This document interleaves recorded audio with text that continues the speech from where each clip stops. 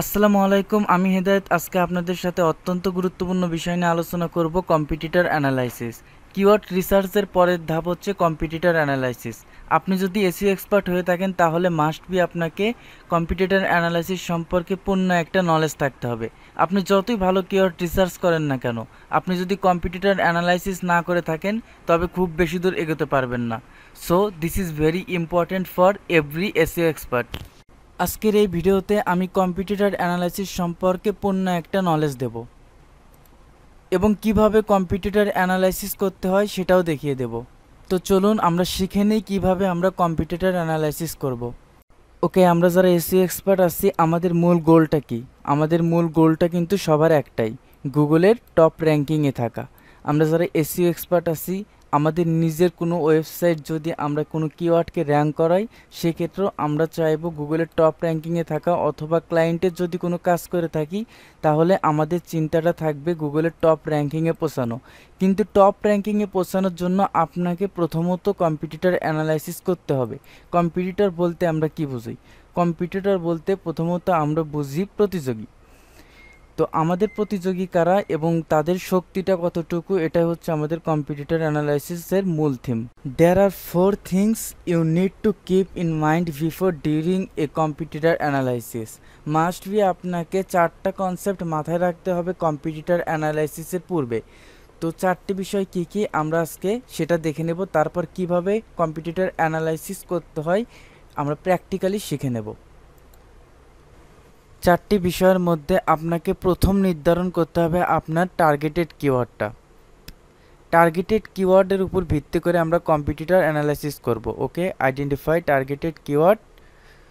2 নম্বরে যেটা আছে, 2 নম্বরে আমাদেরকে নির্ধারণ করতে হবে আইডেন্টিফাই ইয়োর কম্পিটিটর। আমাদের কম্পিটিটর কারা এই বিষয়টা আমরা আইডেন্টিফাই করব।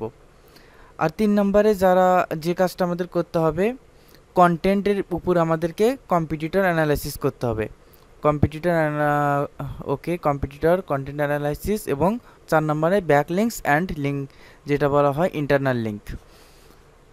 এই 4টা বিষয়ের উপর আমাদেরকে প্রথম নলেজ রাখতে হবে এবং রিসার্চ করতে হবে।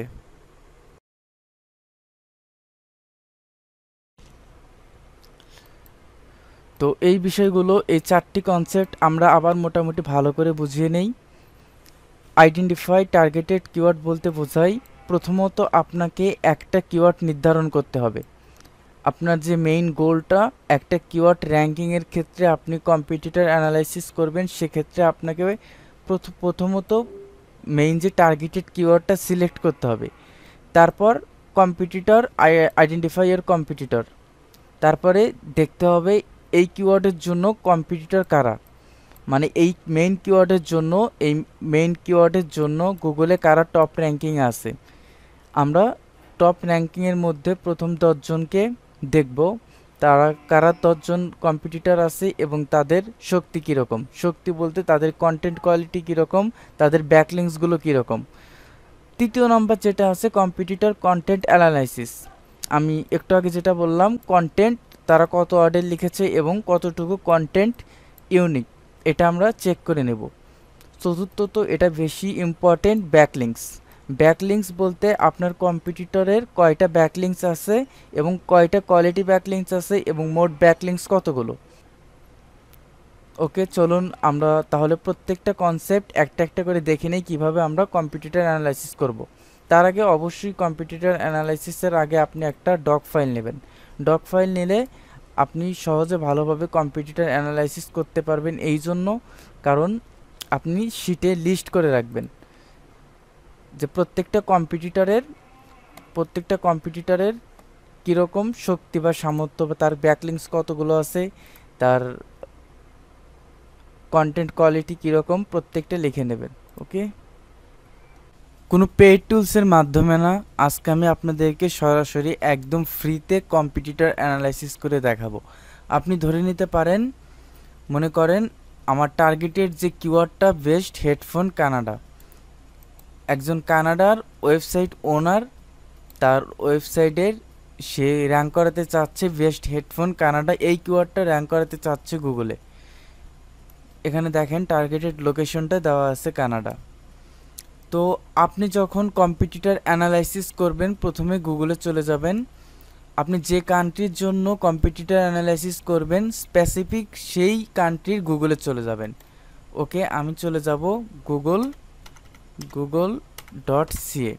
কানাডার যে গুগলটা সেটা হচ্ছে গুগল.ca, অথবা আপনি গুগল কানাডা দিলেও এরকমভাবে আসবে গুগলের। তারপরে আমি যে কিওয়ার্ডটা, এটা আমি নিয়ে নেব, পুরো কিওয়ার্ডটা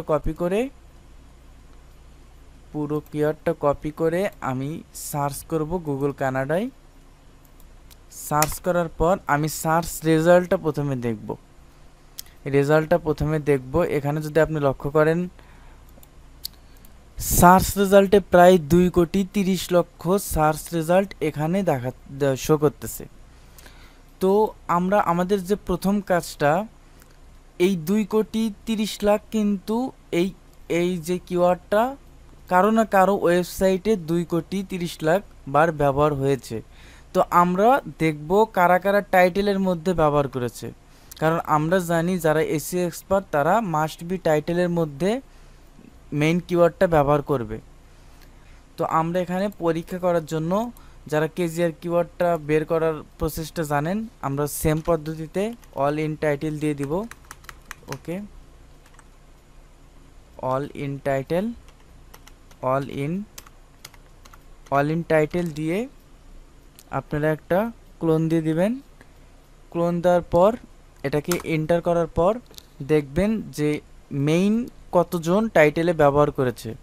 বেস্ট হেডফোন কানাডা এই কিওয়ার্ডটা মেইন যারা এসইও এক্সপার্ট তারা কতজন ব্যবহার করেছে। দেখেন সার্চ রেজাল্টে কিন্তু 705 জন চলে এসেছে। তার মানে যতগুলো ওয়েবসাইট আছে টাইটেলের মধ্যে 705 জন বেস্ট হেডফোন কানাডা ইউজ করেছে।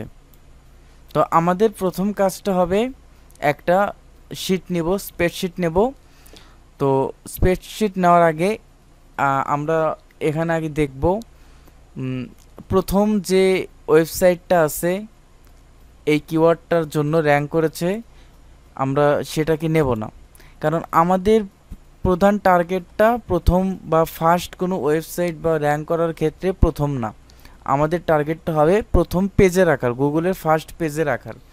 তো আমরা প্রথম, দ্বিতীয়, তৃতীয়, চতুর্থ এরকম মাঝখান থেকে ফার্স্ট পেজ থেকে একটা ওয়েবসাইটের ইউআরএল নেব। ওয়েবসাইটের ইউআরএল নেওয়ার পর ইউআরএলটা কপি করার পর আমরা চলে যাব ডিএপিএ চেকার যে মোজটা, আমরা ডিএপিএ চেকার মোজ এখানে চলে যাওয়ার পর ডিএপিএ চেকটা করে নেব। কারণ কম্পিটিটর অ্যানালাইসিস আমরা করব কয়টা জিনিস। কম্পিটিটর অ্যানালাইসিস আমরা দেখব ডোমিন অথরিটি, ডোমিন ডিএ কত, পিএ কত, পেজ অথরিটি, এবং সে ব্যাকলিংস করেছে কতটা, কোয়ালিটি ব্যাকলিংস আছে কতটা। একদম অবশেষে দেখব তার কন্টেন্ট কত ওয়ার্ডের সে ব্যবহার করেছে। আমরা যখন প্রতিযোগিতা করব অবশ্যই মাস্ট বি তার থেকে সব কিছুতে বেশি হতে হবে। যখন আমরা তার থেকে সব কিছু কোয়ালিটিফুল করতে পারবো তখন কিন্তু গুগলের রোবট আমাদেরকে র্যাঙ্কে নিয়ে আসবে। তো আমরা যখন কম্পিটিটর অ্যানালাইসিস করব কোনো কিওয়ার্ডের জন্য, স্পেসিফিক কোনো কিওয়ার্ডের জন্য, তখন আমরা আগে দেখে নেব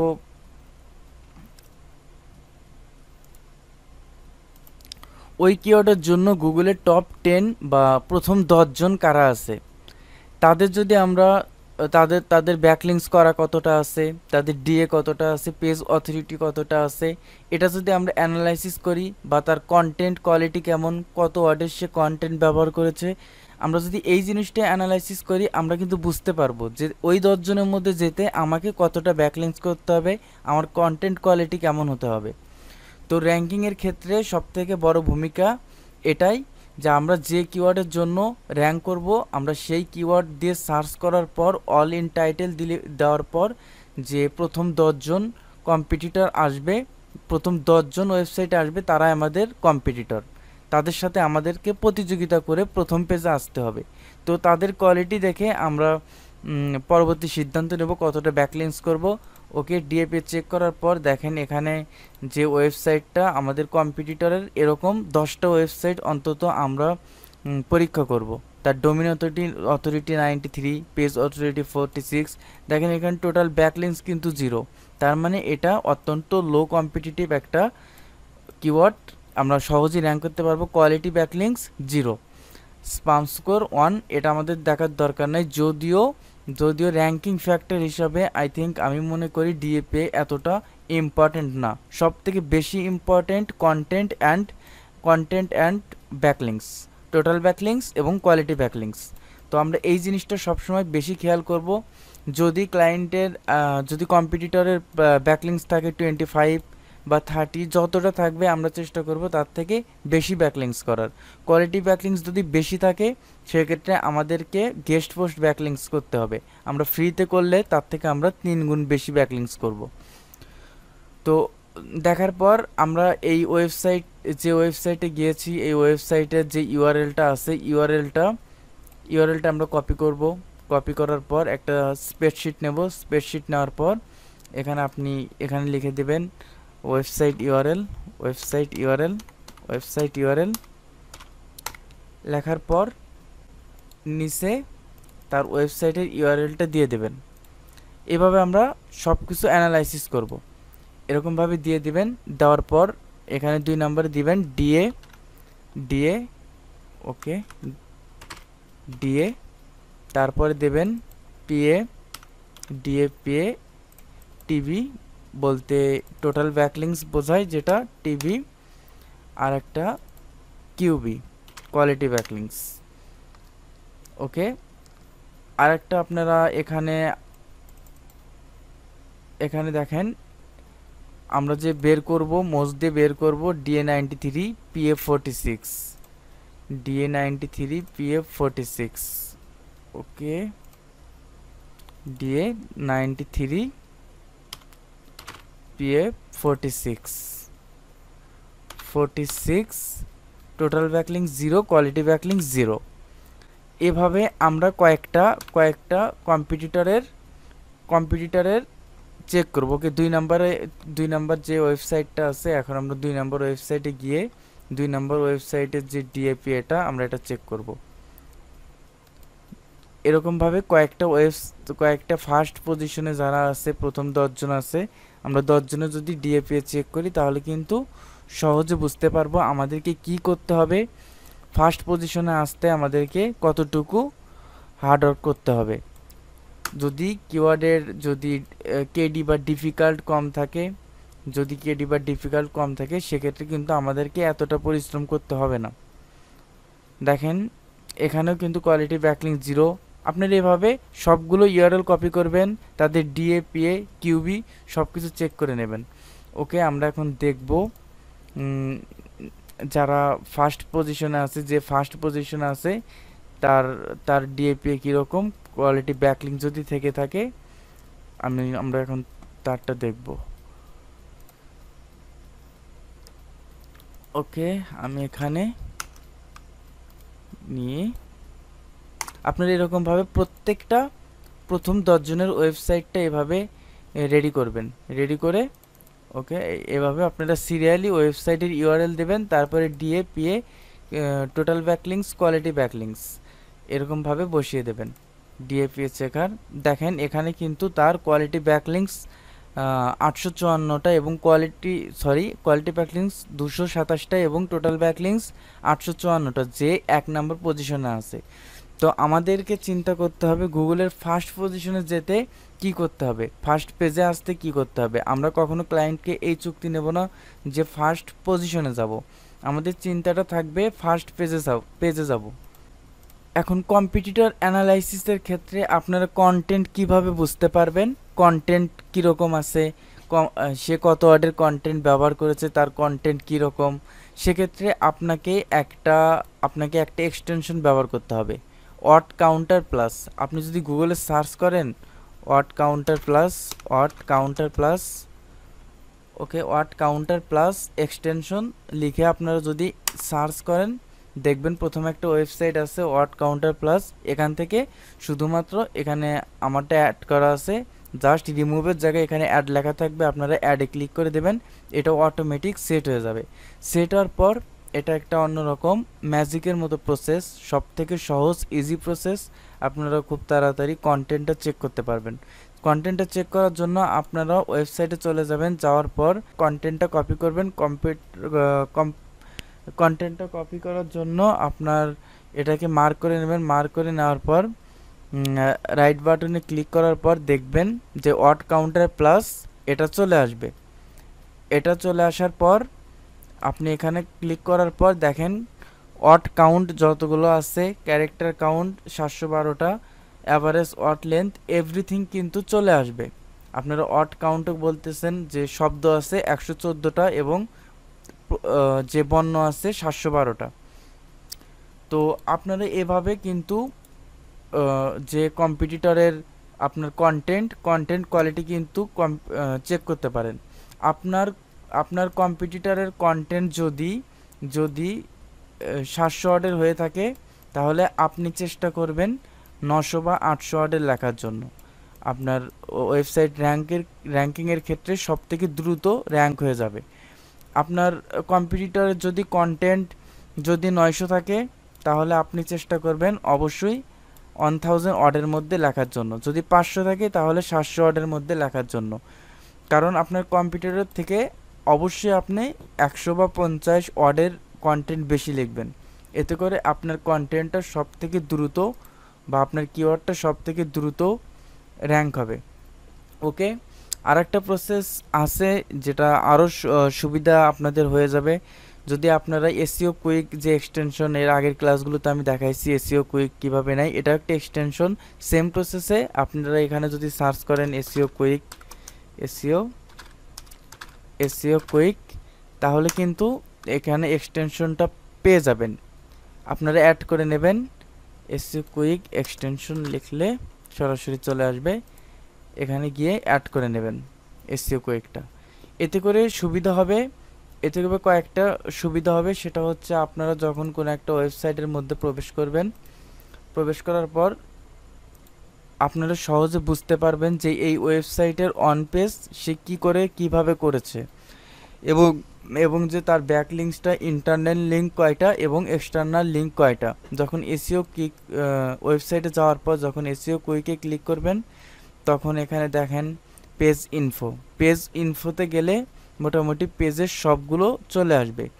দেখেন টাইটেল সে ব্যবহার করেছে, তারপর মেটা কিওয়ার্ড, মেটা ডিসক্রিপশন ব্যবহার করেছে, ইন্টারনাল লিঙ্ক 45টা, এক্সটার্নাল লিঙ্ক 83টা, তার মধ্যে 19 নো ফলো ব্যাকলিঙ্কস আর হচ্ছে ডু ফলো, আর সবগুলো বাকিগুলো ডু ফলো ব্যাকলিঙ্কস। ওকে, আপনি যদি ডায়াগনোসিসে ক্লিক করেন তাহলে দেখেন তার অন পেজের যে সমস্যাগুলো আপনি কিন্তু এখানে ধরতে পারবেন। আপনার কিওয়ার্ডের জন্য যখন আপনি কাজ করবেন, তখন এই সমস্যাগুলো যদি আপনি সলভ করে আপনার কিওয়ার্ডটা র্যাঙ্ক করাতে যান, তখন কিন্তু অটোমেটিক এই ওয়েবসাইটগুলো পিছিয়ে পড়ে যাবে। ইমেজের জন্য দেখেন সে 28টা ইমেজের উইথাউট আল্ট্রা টেক্সট করেনি। আপনি প্রত্যেকটার ইমেজের জন্য আল্ট্রা টেক্সট করবেন। আর এইচটিএমএল রেশিও, এটা আমাদের কোনো কাজ নেই, এটা হচ্ছে ওয়েব ডেভেলপারদের কাজ। আর একটা বিষয় দেখেন, মেটা কিওয়ার্ড কিন্তু সে ব্যবহার করেনি। তো ইন্টারনাল লিঙ্ক কোথায় থেকে পেয়েছে, যে আপনার যেগুলো থেকে পেয়েছে এগুলো আপনার ধরতে পারেন কম্পিটিটর ব্যাকলিঙ্কস কতগুলো করেছে, ফলো 45, টোটাল লিঙ্কস পেয়েছে হচ্ছে 45। এক্সটার্নাল লিঙ্ক হচ্ছে এটাকে বলা হয় হচ্ছে ব্যাকলিঙ্কস। সেই ব্যাকলিঙ্কস কতগুলো পেয়েছে আপনি কিন্তু এখান থেকে দেখতে পাচ্ছেন সরাসরি।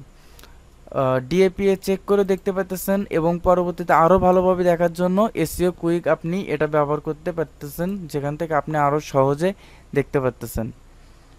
আপনি অন পেজ দেখার জন্য আরও এক্সটেনশন ব্যবহার করতে পারেন। এসইও কুইকটা অনেক ভালো কাজ করে, এসইও মিনিয়ন ব্যবহার করতে পারেন। সেক্ষেত্রে আপনি কিন্তু এখান থেকে সরাসরি কম্পিটিটরের ভুলগুলো কিন্তু ধরে নিতে পারতেছেন। কম্পিটিটরের যে সমস্যাগুলো আপনি সেখান থেকে সরাসরি কালেক্ট করে সেই সমস্যাগুলো আপনি যদি সলভ করেন, অটোমেটিক আপনি র্যাঙ্কে চলে আসতে বাধ্য। ইমেজে তারা আল্ট্রাট্যাগ ব্যবহার করেনি, আমরা মাস্ট বি প্রত্যেকটা ইমেজে আল্ট্রাট্যাগ ব্যবহার করব। প্রত্যেকটা ইনফরমেশন আপনারা চেষ্টা করবেন এগুলোকে একটা নোট আকারে লেখার। নোট আকারে লিখলে আপনি সহজে মোটামুটি ভালোভাবে সেগুলোকে আপনি ফোকাস করে অন পেজ করতে পারবেন। পরে আপনার যে ব্যাকলিংসগুলো, আপনার কম্পিটিটরের যতগুলো ব্যাকলিংস আছে আপনি তার থেকে বেশি করার চেষ্টা করবেন। শেষ পর্যায়ে কিন্তু আপনি অটোমেটিক র্যাঙ্কিংয়ের ক্ষেত্রে দ্রুত চলে যাবেন। তবে আপনার ক্লায়েন্টের যদি 50 ব্যাকলিংস থাকে তাহলে আপনি চেষ্টা করবেন যদি কোয়ালিটিফুল ব্যাকলিংস হয় তাহলে 70 বা 80 ব্যাকলিংস করবেন। কিন্তু 80 ব্যাকলিংস করবেন, একদিনে 80 ব্যাকলিংস করবেন না। আপনি চেষ্টা করবেন 50 কিংবা 60 ডেসে প্রত্যেক দিন একটা দুইটা তিনটা চারটা করে ব্যাকলিংস করার। কারণ গুগলের নিয়ম অনুযায়ী আপনারা যখন ব্যাকলিংস করবেন, ব্যাকলিংসের জন্য সব থেকে বেশি র্যাঙ্ক হয়। আর ব্যাকলিংস যখন করবেন অবশ্যই নিয়ম অনুযায়ী করবেন, অল্প অল্প করে কিন্তু ডেইলি করবেন। এতে করে আপনার কিওয়ার্ডটা অটোমেটিক র্যাঙ্ক হবে এবং গুগলের ফার্স্ট পজিশনে চলে আসবে। আপনি পেইড টুলসের মাধ্যমে কম্পিটিটর অ্যানালাইসিস আরও দ্রুত করতে পারবেন। কিন্তু আপনি যদি ফ্রিতে এই প্রসেস অবলম্বন করে যদি কিওয়ার্ড কম্পিটিটর অ্যানালাইসিস বের করতে পারেন, এটা আপনার জন্য 100% সঠিক একটা প্রসেস, যেখান থেকে আপনি কিওয়ার্ড কম্পিটিটর অ্যানালাইসিস করে একটা ভালো ফল পেতে পারেন। আপনি যতই চেষ্টা করেন র্যাঙ্কিংয়ের ক্ষেত্রে ফার্স্ট পজিশনে যাওয়ার, আপনি যদি কম্পিটিটর অ্যানালাইসিস না করে থাকেন তাহলে কিন্তু আপনার সেই ফলটা অতটা কাজে দেবে না। কিন্তু আপনার গোলটা, আপনি কম্পিটিটর অ্যানালাইসিস যদি করে থাকেন তাহলে আপনার একটা গোল থাকবে যে আমার এতগুলো ব্যাকলিংস করলে আমি গুগলের ফার্স্ট পজিশনে চলে যেতে পারবো বা ফার্স্ট পেজে চলে যেতে পারবো। আমাকে এগুলো এগুলো সলভ করে তারপর অন পেজ করতে হবে এবং আমাকে ইন্টারনাল এক্সটার্নাল লিঙ্ক এরকমভাবে পেতে হবে যে তার কন্টেন্ট কোয়ালিটি তার আছে 700 ওয়ার্ডের, আমাকে লিখতে হবে 800 ওয়ার্ডের কন্টেন্ট। তো এই সবগুলো নিয়ম যদি আপনি একদম পারফেক্টলি ফলো করেন তাহলে আপনি মাস্ট বি গুগলের ফার্স্ট পজিশনে যেতে বাধ্য। আর আপনি অলওয়েজ চেষ্টা করবেন আপনার ক্লায়েন্টের থেকে যখন কাজ নেবেন যত কিওয়ার্ডের কেডি কম নেবেন আপনার জন্য গুগলের ফার্স্ট পজিশনে যাওয়াটা তত সুবিধার হবে। ওকে, তারপরে যদি আপনাদের কারো কোনো প্রবলেম থাকে আমাকে কমেন্ট করে জানাবেন, আমি ভিডিও বানিয়ে দেব। ভিডিওটি ভালো লাগলে লাইক করবেন এবং পরবর্তী ভিডিও পাওয়ার জন্য অবশ্যই সাবস্ক্রাইব করে রাখবেন। সবাই ভালো থাকবেন, সুস্থ থাকবেন, আল্লাহ হাফেজ।